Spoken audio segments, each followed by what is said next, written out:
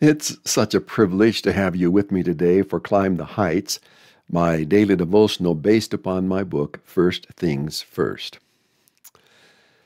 Now, I'm sure that I don't have to tell you that there is just a lot of craziness going on in our world today. And there is so much bickering and fighting, people defending their position from one thing or another. Well, as Christians, as believers, how are we to respond to that? In 1 Peter chapter 2, verses 15 and 16, Peter gives us a little help on this.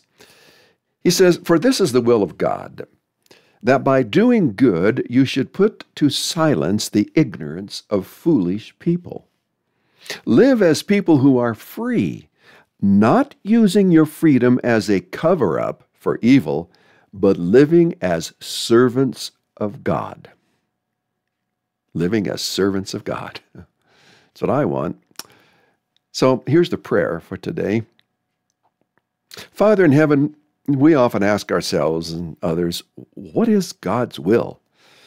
Well, here is a direct statement from your word about your will. First of all, it is your will for me to do good. Help me today to see and act on opportunities to do good.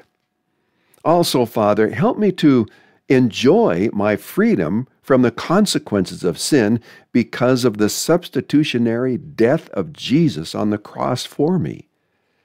In addition, keep me sensitive to doing what is good and avoiding what is evil.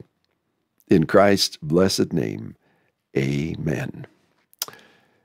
Go forth today and do good. That's what a servant of Jesus does. And let's visit again tomorrow